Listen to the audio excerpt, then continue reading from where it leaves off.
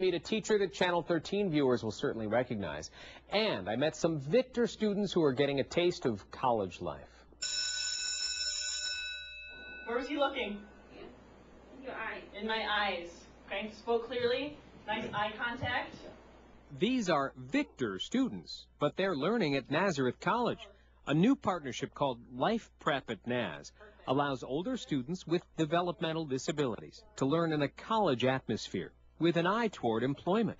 In the wise words of a student, they are all pioneers. They are completely integrated into the college atmosphere. They have 3 hours of life skills, they have vocational, and they also have a college class. You get a lot more freedom, and it's like when class is over, you have like 15 to 25 minutes of break time. It's not like 2 minutes and you go right in.